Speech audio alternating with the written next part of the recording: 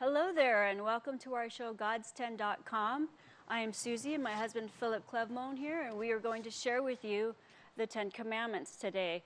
I wanted to let you know that what we're sharing is God's Word and how it can affect and how you can join us in this ministry. Well, we want to thank you. It's a little rainy here in California today, but our whole purpose is to magnify the Lord. In 34:3 in the Psalms, it says, come, magnify the Lord with us, and let us exalt his precious holy name together. So we got into this ministry in 7/7 of 05. It's called God's10.com and God's10.net.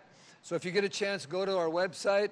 And our purpose is to blanket not only America, but every community, every little city, every little village that'll magnify the Lord, and find one person. We know that when we display God's Word, something's got to happen. In the 20th Psalm, the 5th verse, it simply goes on to say, in the name of our God, we'll put up our banners. In 60th Psalm, the 4th verse, God has given a banner to them that fear him, that it might be displayed because of the truth. So our purpose is we have magnets, and we put up banners that go from like 2 by 4 feet all the way up to 20 by 40 feet. And we have little magnets like this that are 12 by 18 inches that we put on vehicles. We have little ones like everybody that puts this on their vehicle, thousands of people will see it a month. And we do believe that in God we trust, in Jesus Christ we're saved. And the one that I love that my wife made is, Jesus, the peace you're missing. My peace I give unto you. Let not your heart be troubled. So our purpose is to get it out there and let people see it. Let our light shine, that they can see our good works and glorify our Father in heaven. That they can see our good works. So Susie and I have started this in 7/7 of 05, and here we are today. We were privileged to meet Dr. Nasrallah here a couple of months ago, and he has invited us down here. And the work that he's doing, he just spent a month over in Taiwan. And this is our purpose is to come alongside Joseph and magnify Jesus' name and put banners all over Taiwan. We know that God's Word isn't going to come back void. So this is what we're trying to do. And Susie, what do you think of this? Well, we didn't first start out with banners and magnets. We actually started out with signs. And the first one that we put on our property was actually a wooden sign. It was inscribed in wood, and we never thought anything of it. We just wanted the Ten Commandments or God's Word on our property. And that, God put a vision in my husband's heart to go and have the Word of God displayed on every church and every building. And you're probably asking us, why the Ten Commandments? Well, Philip, why did we start with the Ten Commandments? Because it's the foundation that leads us to Christ. Well, one thing I've found, but it's just I grew up in a Christian family in North Dakota, and I love the Lord. And my mom and dad were always praying for me, and not everybody has a praying mom and dad. And when I got in trouble and I didn't have any money, I didn't have anybody to reach out to, Mom, can you send me some money? Well, I ended up paying them back plus interest, and I was just so thankful for my mom and dad and for their prayers. And so when we started this Ten Commandments, we moved up to Montana on our ranch, and my uncle died, and we went over there, and we saw a Ten Commandment in North Dakota. And we said, well, we'll just put one on our ranch. And so that's what we did. And right after that, miracles started happening. And what, Susie? Judge Roy Moore. Oh, yeah, Judge Roy Moore back in Alabama. We just met him here a year or so ago, but before that, he had sent me a book. And we were really, really impressed by Roy Moore. When I read about him, he was a Supreme Court justice in Alabama, and he stood up for righteousness. He stood up for God's Word, and they fired him as the Chief Justice. And then he got elected again, and then they've just fried him for something that supposedly happened 40 years ago, and it was terrible what they've done. And today we can't even get people to agree on if it's a beautiful day. So our purpose is to get the word out there. Jesus has said he's come to seek and save those that are lost. And I know one thing, as I go through my journey in life, and I'm coming to the end, I know that God said he'll never leave you. He'll never forsake us. And when I see that what's happening in the world, it's getting to the point that where People are hurting. We're having over 1,000 suicides a week in America, and it breaks my heart. And these people need hope, and that hope is at the foot of the cross where Jesus will set them free. You know, we have a little story we're going to tell about Reno, Nevada. I was in Reno, Nevada here 2 years ago, January 15th, which is 2 years ago and almost 2 months, or a month. And I was sitting there. Do you have that red pickup, guys? And I'm sitting at the lake up in Reno, Nevada. If anybody's ever been there, it's Virginia Lake. And I'm sitting there, and I have my little wolf with me, and it's about 19 degrees, but it's a beautiful day up in Reno, Nevada. And I'm sitting there. Do you have that red truck, guys?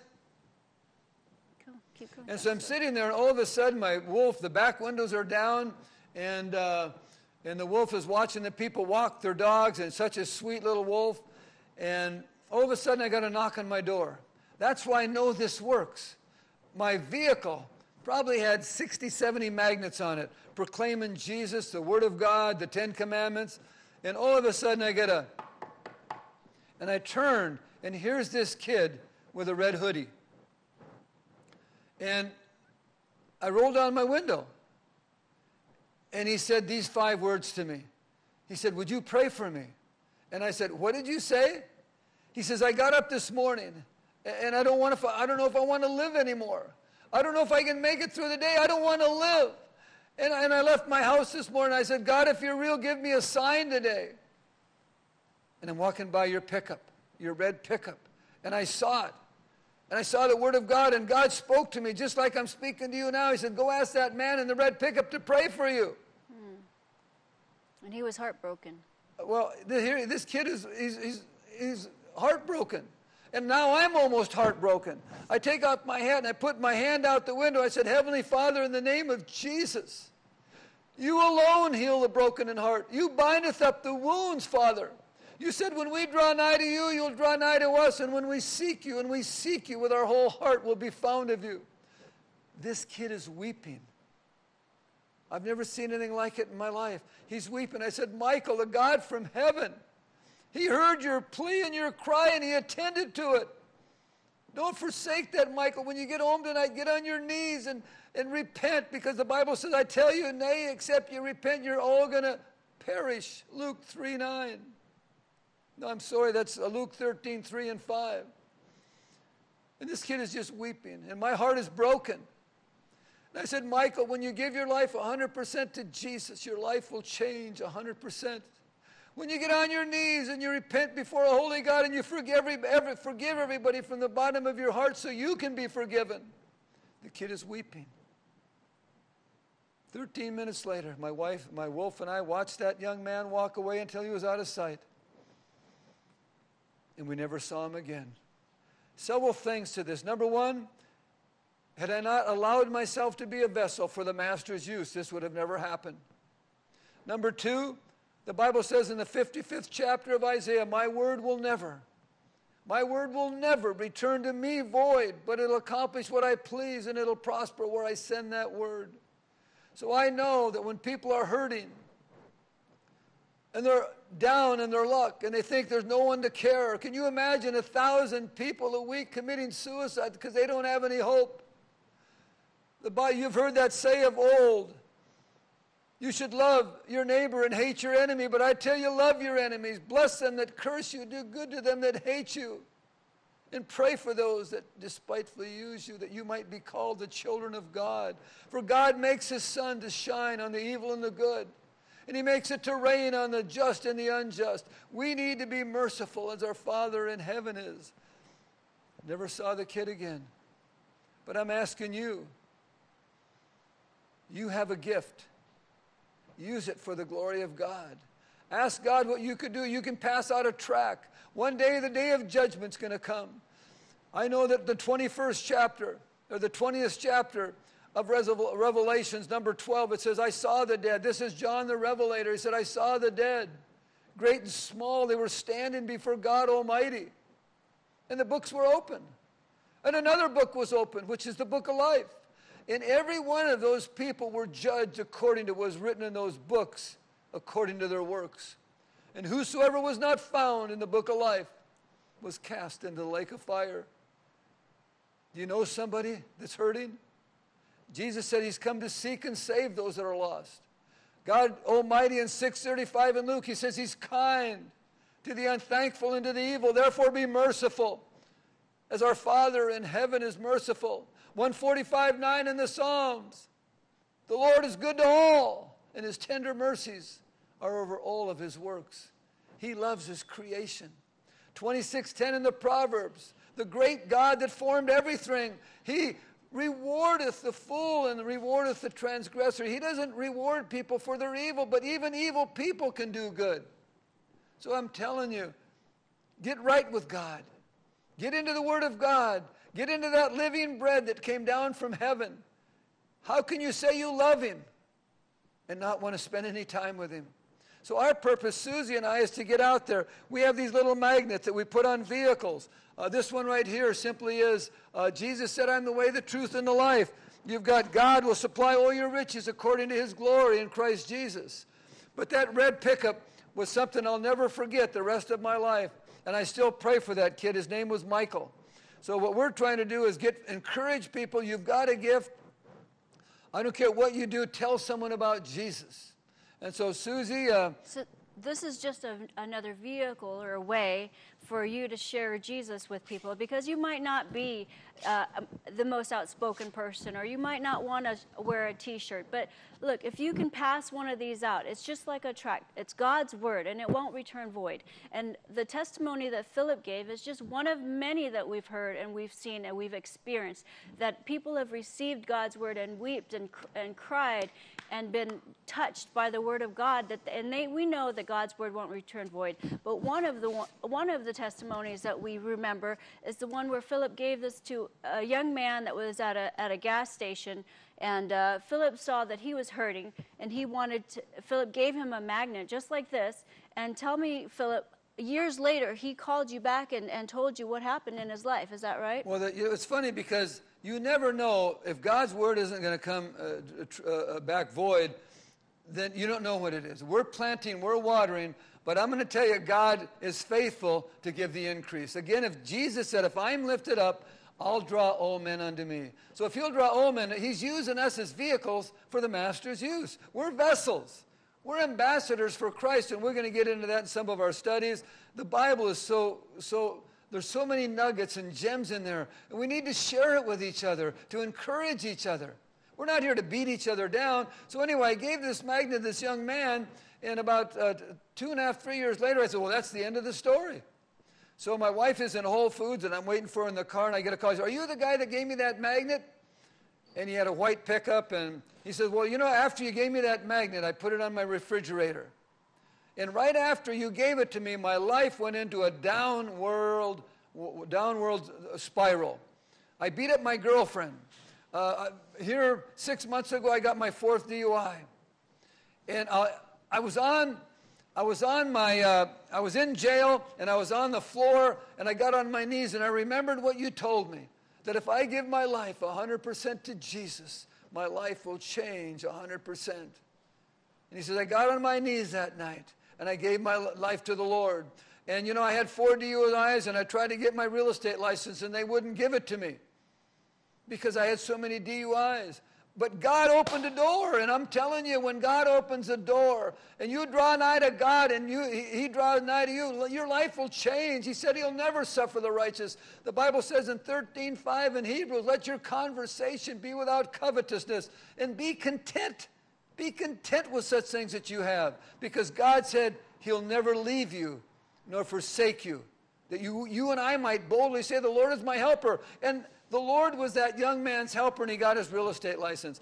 I'm going to tell one quick one that we, several years ago, we took thousands of these banners and magnets in Spanish down to Costa Rica, and we've got this little one right here. It's in Spanish. It says, de los 10 mandamientos, Jesus Christos, el camino, la verdad y la vida. These are 5.5 by 8.5. You can put them on your car. Anybody that'll put any of these on your car, on the back of your truck, thousands of people a month will see this. Jesus, all the names of Jesus. Train up a child the way they should go when they're old, they won't depart from it. You've got Jesus.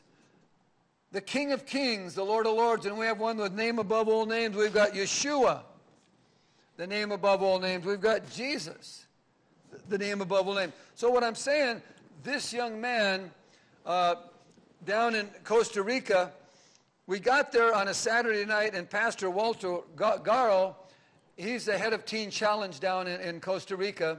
So what we did, we gave him 100 of these.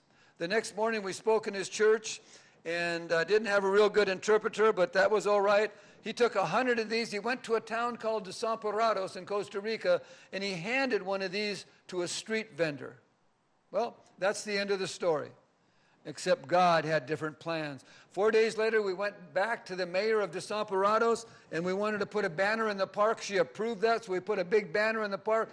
As we're leaving in his van, in his Teen Challenge van, where he had big magnets on each, 3 of them on each side of his vehicle, and all of a sudden, as we were leaving, this guy comes up and starts talking to the pastor, and he starts weeping.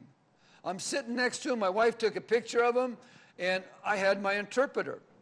And after about 2 minutes, this guy's just, big guy, is just weeping. And I said, Oscar, what's the matter with him? He said, Pastor Walter gave him this magnet Sunday night, and that night he was going to kill himself. And he said he read number 6, no matares, thou shalt not kill. And he started weeping, and God spoke to him and said, now's not the time to end it. Now's the time to begin it. A couple days later, he saw a lady coming out of the bank, and it happens everywhere in the world. And he was going to knock her down and steal her money. And he said he remembered number 8, thou shalt not steal.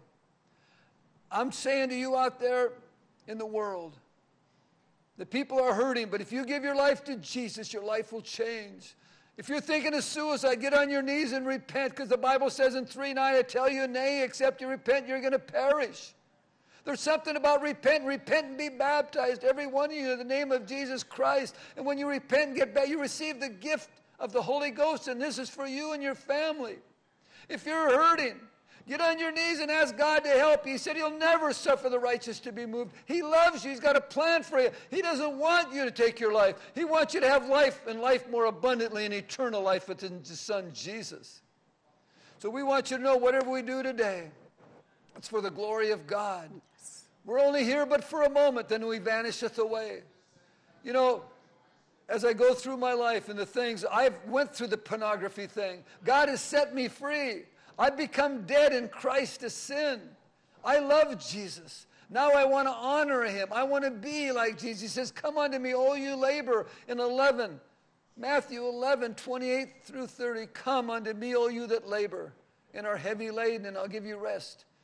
Take my yoke upon you and learn of me, for I am meek and lowly in heart, and you'll find rest to your souls. For my yoke is easy and my burden is light. I've had so many burdens in my life. I said, Lord, I can't handle it anymore. I can't carry them. I would be walking around stooped over, and I said, Lord, I got to give them to you. And I got on my knees and I repented. And I said, Lord, forgive me. And he said, forgive everybody from the bottom of your heart so you can be forgiven. And if you don't have peace and joy today, the fruits of the Spirit are love, joy, and peace you can find in the 5th chapter of Galatians. Love, joy, and peace, long-suffering and meekness, and joy and meekness and faith. Against there's no law. He loves you. Count it joy when you go through tribulation, it says in the 5th chapter of Romans. Because tribulation gives you patience. And patience, experience, and experience gives you hope, which is in Christ Jesus. So Susie and I were going through this journey. I love my wife this much, and then I'd die for her. And so I really enjoy what she's done, Susie, in this journey. And would you like to say a couple things before we end this today?